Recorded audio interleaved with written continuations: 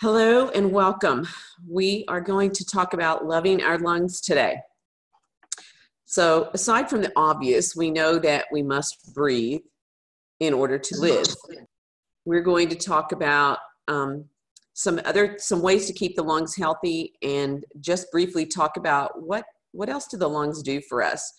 So not only as we breathe in are the lungs bringing in and transporting oxygen into our bloodstream,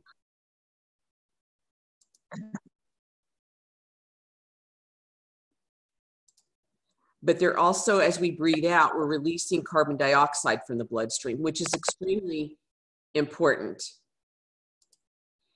We have to, that's a huge part of keeping our pH balanced, because when we keep the carbon dioxide levels lower in the body, normal in the body, right, there's going to be less acidity. And we know that when we keep our acidity levels down, that there's less chance of other things going wrong in the body. So that's a big deal. When we breathe, we're naturally bringing in irritants, contaminants into the lungs, into the body. So if we do that often, if we bring in contaminants often, it's going to weaken the respiratory system. It will cause toxicity throughout the body for reasons that we just talked about, you know, the bloodstream, oxygen flowing through the bloodstream and things, and make us much more susceptible to damage and to infection, things like that. So some of the things that might be triggers that are common would be just environmental irritants, and that could be anything environmental, you guys.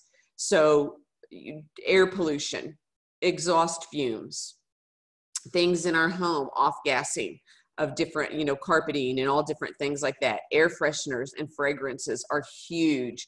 And the majority of people, whether we realize it or not, are actually react negatively to those types of things. And then any other allergen for the individual in particular, things like anxiety can also cause respiratory issues, heavy exertion, secondhand smoke. So, you know, we used to think that only if we were a smoker did the smoke bother us. But we actually know now there's a lot of research that shows that growing up or being in a home with people that smoke can cause a lot of damage to people just breathing that in. So secondhand smoke, having a congested colon.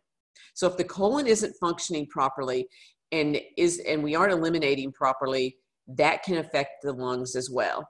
And then with the adrenals being on the weakened side, that has a direct effect on our respiratory system also. So I want to stop just for a moment and talk about bioaccumulation. And I really feel like it's something we don't talk about enough.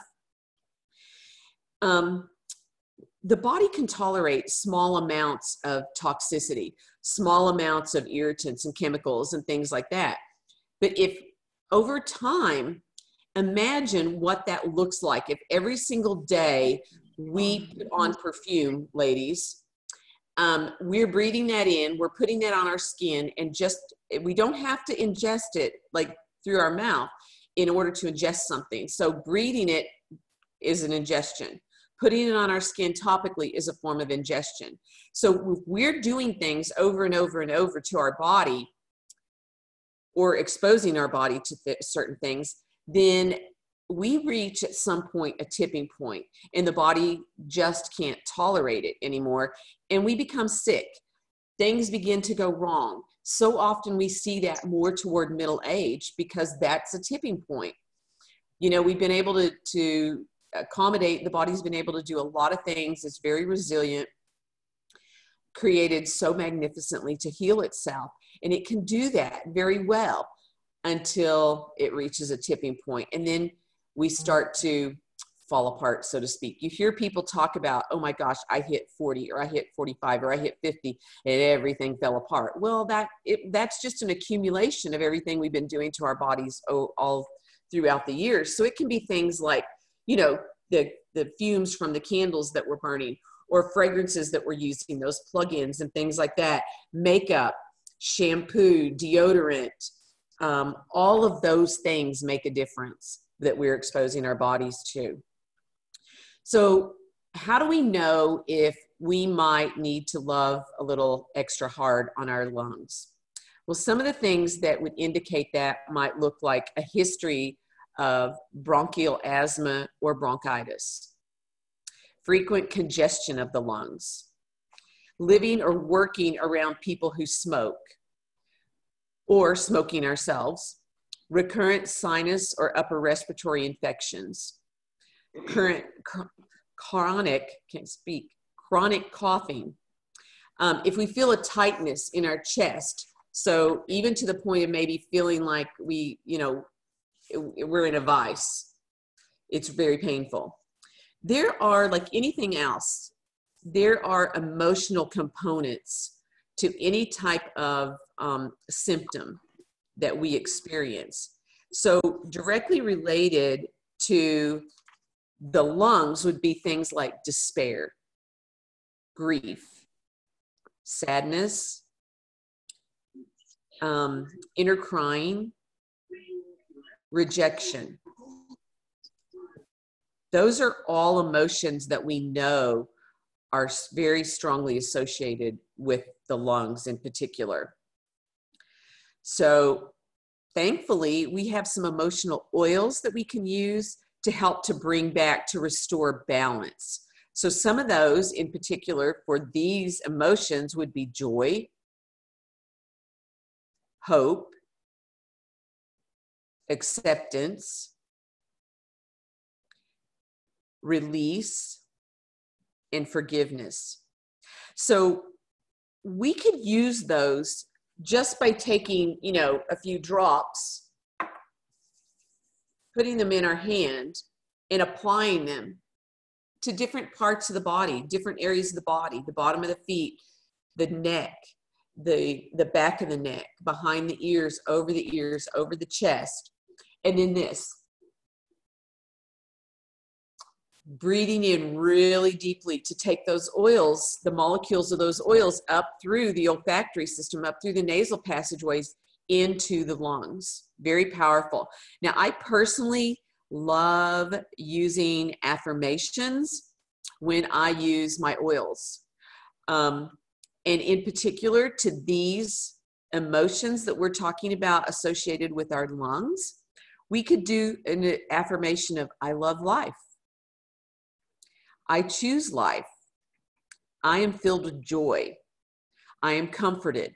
So ideally, when we're using our oils and we're applying them to the body, and when we're inhaling, bringing them into the body, we would out loud say whatever affirmation or affirmations resonate with us.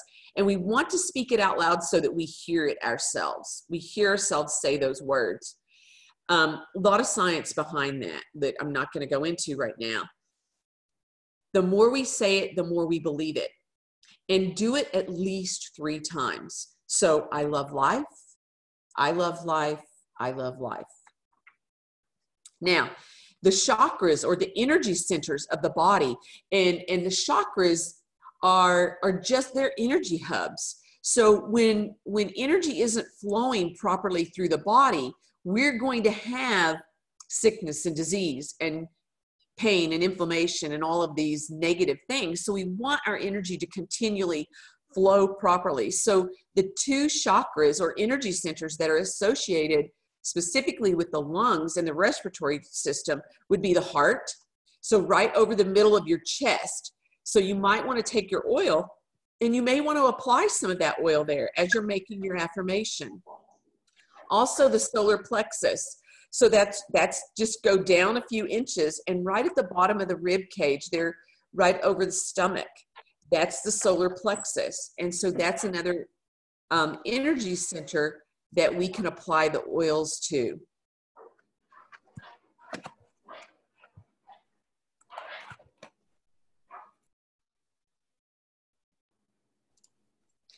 Most of us are shallow breathers. And actually, we hold our breath a lot. Isn't that crazy? We don't think about it. We don't do it on purpose. It just happens. And to become a deep breather really takes intention. So there's some great benefits to breathing deeply. It reduces stress. It strengthens our immune system. It reduces tension and anxiety. It increases oxygenation. I can't talk this morning for some reason, in the blood. It aids in digestion. And it also may reduce pain. So all of those things are pretty good. So let's talk about how to deep breathe in case you don't know. When you start doing it, it's really, you're going to have to do it intentionally. So it's great to get into a position where you're really comfortable. So you may want to just lie down on your bed. And what you're going to want to do is breathe through your nose, in through your nose. And when you exhale, you're going to exhale through your mouth. And what you can do to see that you are deep breathing is as you're laying there, and we can all do this, as you're laying there and even sitting where you are today, just put your hand kind of over that solar plexus, this right at your belly, right? Hold your hand right there. And now let's all just breathe in really deep through our nose and feel your belly move. And then breathe out through your mouth. Okay, ready?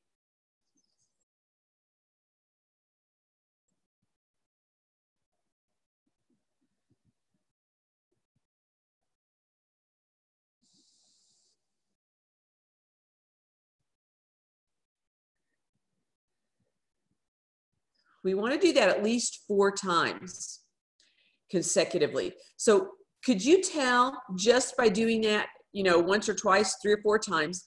I did it twice, but it's calming. It's just calming to you. It's oxygenating to the entire body, including your brain. And when the brain has more oxygen, we can be more present. So I encourage you to practice that daily. And just throughout the day, whenever you think about it, just stop for a few minutes and go, oh, I'm going to breathe deep, and get into the habit of doing that.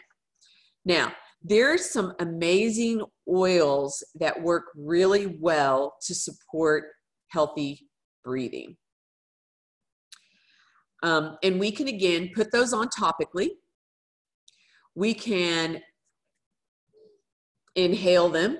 And the Vitality line of oils, Young Living has an amazing line of Vitality oils. And you guys, I would only use Young Living. Our essential oils need to come from living plants. So we need to know the source. And I trust Young Living, and I only trust Young Living. Raven, RC, Breathe Again, Dorada Azul, eucalyptus. There's so many different types of eucalyptus. They're all amazing for supporting healthy breathing. Myrtle, Thieves, Grand Fir. We have known it for a long time as Idaho Balsam Fir. It's now known as Grand Fir. Myrrh, Copaiba, Peppermint, Rosemary, and frankincense. Those are some of my very favorites to use to support healthy breathing. So now the body has VitaFlex points. Our hands and our feet are a mapping of our body. And we can apply these oils also on our hands or our feet on particular areas on those VitaFlex points to get to whatever part of the body we want to work on. So today we're working on the lungs and the respiratory system. So I don't know if you can see, I'm going to try to get this up there where you can see. So the pad of the foot, along the pad of the foot under the toes, is where the lungs are. So those are points that you could put the oils onto the feet, okay? So the pad of the foot, right below the toes. Now, the top of the foot, so those ridges that run at the top of the foot between the toes. So on my hand, these ridges here between my fingers, Those are the bronchioles. So we can apply the oils there, put them on there. And if you VitaFlex, so VitaFlex is just simply putting your fingers on a part of your body, going from the pad to the tip of the fingers over to the nail. So you're rolling your fingers all the way over. So you're going pad, tip, nail. I'm trying to get where you can see that. Pad, tip, nail.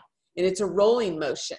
So if we put the oil on our hand or our foot, you know, we put Raven here, and then we just did the VitaFlex across that area, that synergizes the oil and it helps to send it to the lungs faster.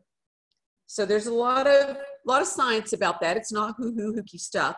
It's a real thing. Another thing that I love for getting the oils into my body so I can breathe really well is a fume stick.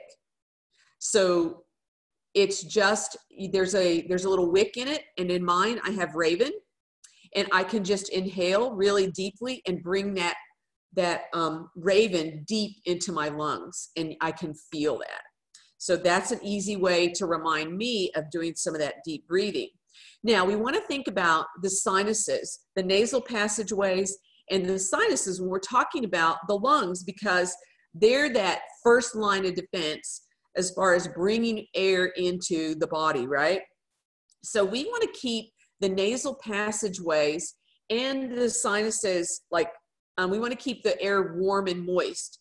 So we can VitaFlex the sinus points as well.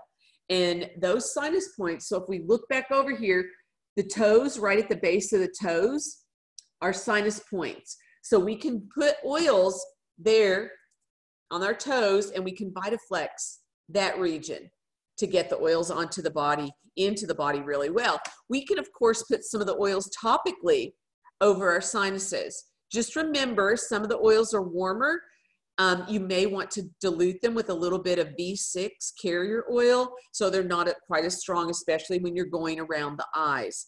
But those are really good places to use them. Now, I personally love, especially in the winter time, to make a nose ointment, because the air in the winter is so dry, at least it is in Arkansas, that I find my nose dries out really easily. So I have a little jar. You can see the size of it. It's about,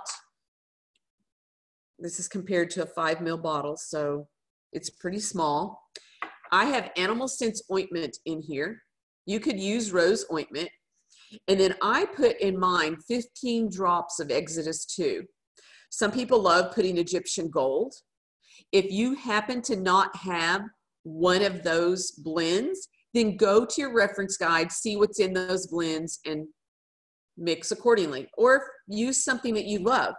But basically, I take a Q-tip then, dip it into my mixture, and I swab the inside of my nose.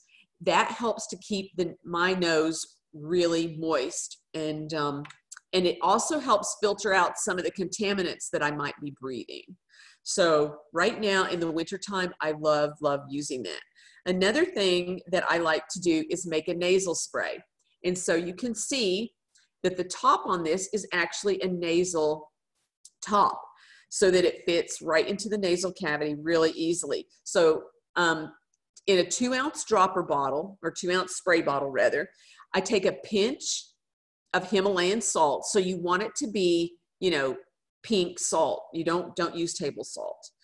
And then I put in mine, and you can play with this. You can always add more oils, okay? So if you want to start with less until you see how you're going to react, I use 4 drops each of copaiba, lavender, frankincense, and eucalyptus. So I'm using Vitality oils here. I've got my salt and my oils, and I'm just going to kind of mix that around, let that sit for a minute, just twirl it a little bit, and let that salt dissolve into the oils. And then I'm going to fill it with distilled water. Easy peasy. You've just made a nice nasal spray. So you can just shake it every time you use it, and use it whenever you feel like you need to. Again, it's another way to help keep things open and moving. And when you're really dry in the winter, it helps to keep some moisture there. Can you say that? Can you say that again, Rhonda, please? I will repeat that. A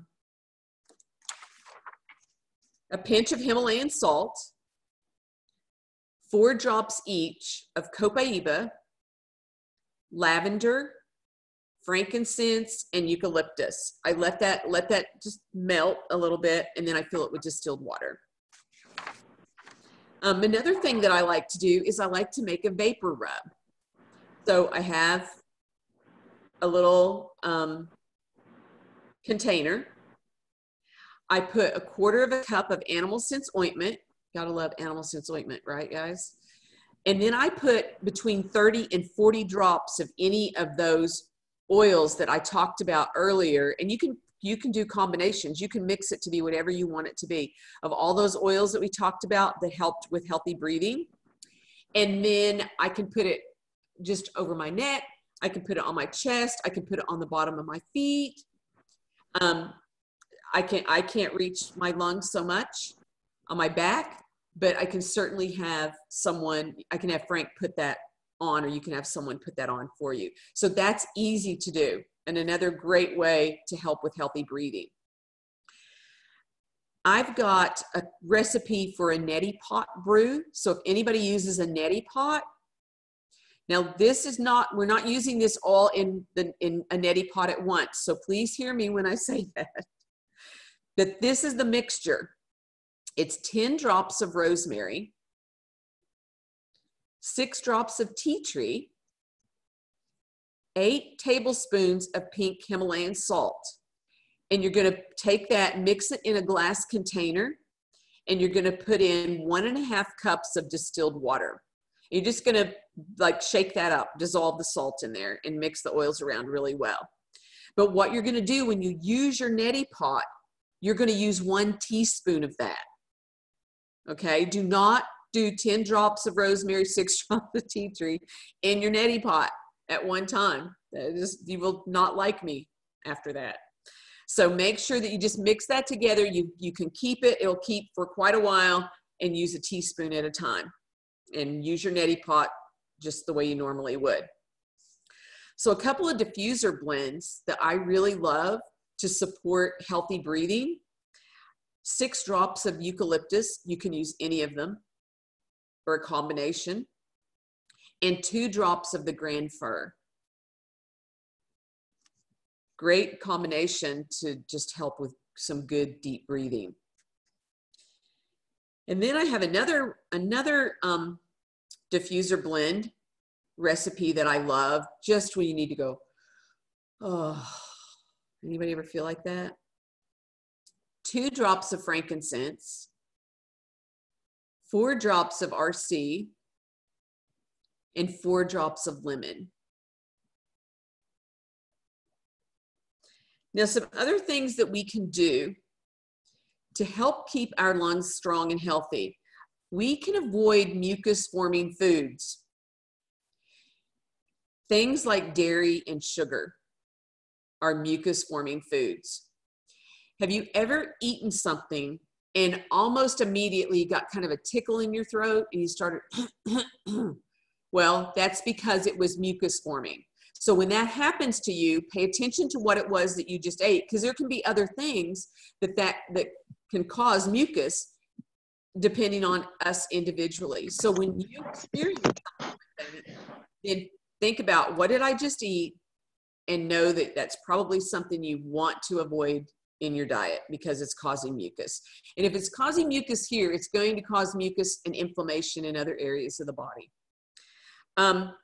Antioxidants are the first line of defense that we can give to our bodies and to our lungs in particular.